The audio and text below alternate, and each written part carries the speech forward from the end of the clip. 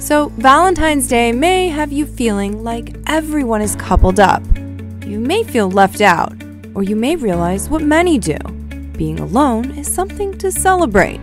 Experts tell the New York Times that spending time alone can boost your social relationships, your creativity, and your confidence, along with improving how you regulate your emotions so you can handle adverse situations better.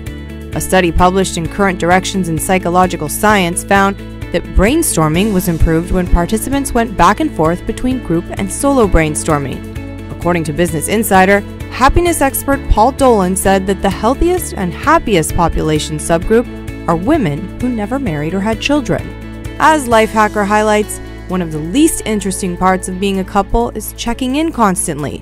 When will you be home? When do you want to eat? Being alone encourages venturing out in the world. As the site says, sometimes not having that other person at home ends up being what you didn't know you were missing.